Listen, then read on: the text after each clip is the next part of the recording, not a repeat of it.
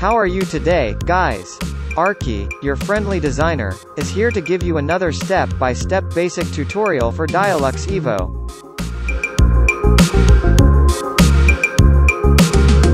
In this video, which is part 3 of a series of basic Dialux Evo tutorials for beginners, I'll show you how to use Aperture within the Dialux Evo software, which will teach you how to properly place windows and doors in Dialux Evo step by step.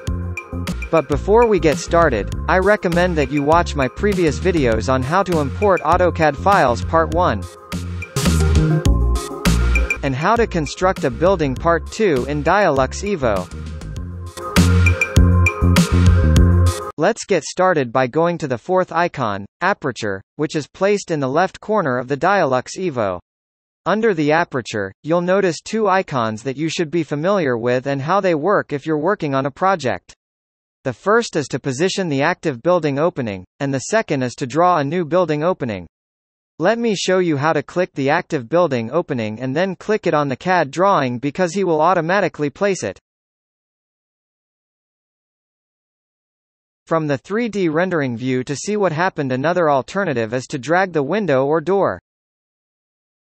Then by right-clicking the mouse, you may move, rotate, scale, copy, and delete.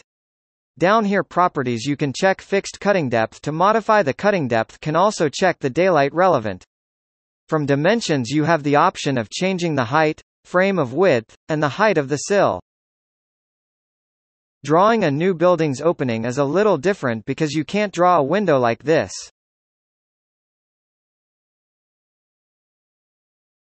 Moving on to the Select button, you may select from a variety of doors and windows. By Replace Selected Building Openings, you can replace the selected window or door.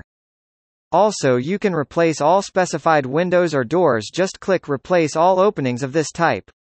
From the positioning you can modify the position and rotation.